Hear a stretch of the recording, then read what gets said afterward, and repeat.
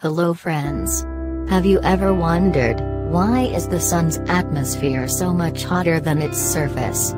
The solar atmosphere, called the corona, is a violent and chaotic region of the Sun that can spew out huge explosions of particles and plasma, generating space weather that can disrupt our communications down here on Earth.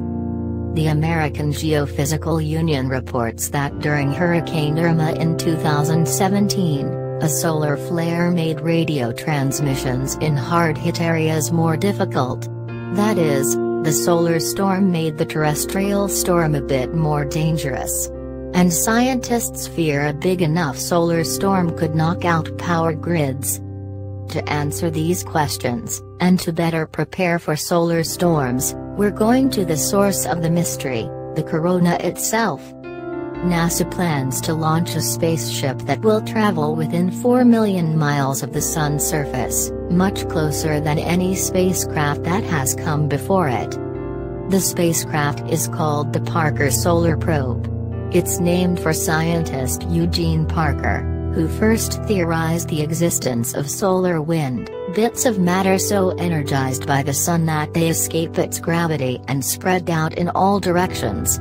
The launch window for the mission begins this Saturday, August 11th, but it could launch as late as August 23rd if complications or foul weather get in the way. The mission is a daunting engineering problem.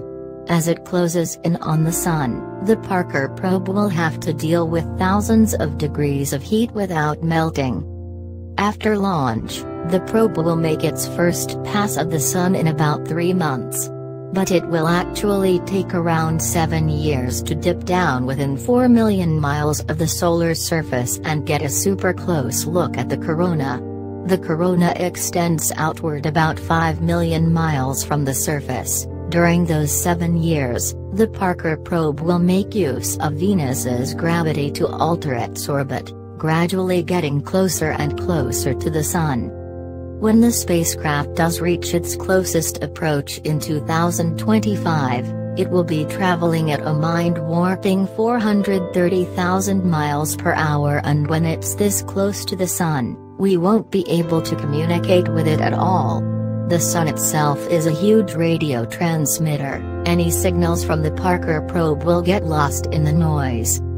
The probe is equipped with a telescope to take photos of the corona, and with instruments to record magnetic activity and charged particles.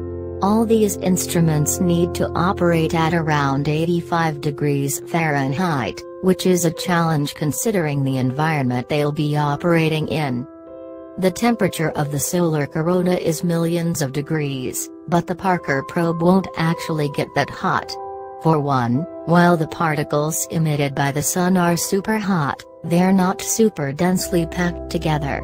Think of the difference between sticking your hand in a 212 degrees Fahrenheit oven and in a pot of boiling water. The heat energy in the water is more densely packed, and it will instantly scald you. That said, the Parker probe will still have to deal with 2,500 degrees Fahrenheit heat on its closest approach to the Sun, which is just about the temperature of magma.